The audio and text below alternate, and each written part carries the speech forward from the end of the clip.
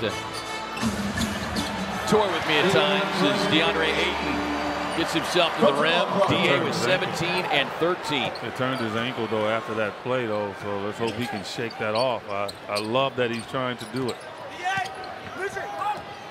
Well, and again, EJ, you know, you look at that and it may seem simplistic, but Valanciunas again with a soft shot. He's got 20 and 14 now. They've outscored the Suns in second chance points 20-10. And Ayton's going to come out. Head athletic trainer Aaron Nelson will take a look at him. We'll step aside for timeout. We'll take a look at how he rolled that ankle.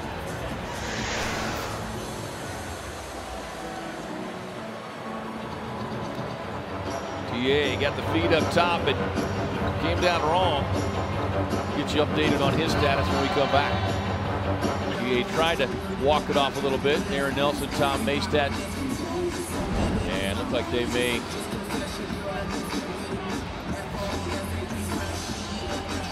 Hey, I'm not looking.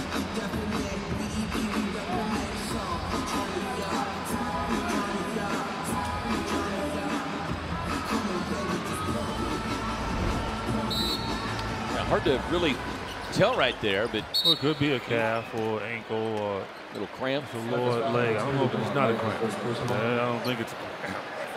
They wouldn't be walking him off like that, but